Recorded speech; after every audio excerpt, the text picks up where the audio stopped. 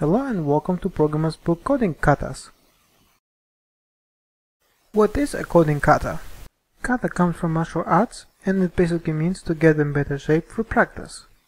There will be a program exercise which you have to solve. The exercise is, you have to swap the values of two variables and it has to work with any type. First, keep it simple, no rocket science. Second, be very efficient. Third, don't reinvent the wheel again. Fourth, you can use any program language. When you publish it, mention the program language you used. You can use the comments or video reply. If you use the video reply, name it Programmer's Book, Coding Kata, the current number, plus solution.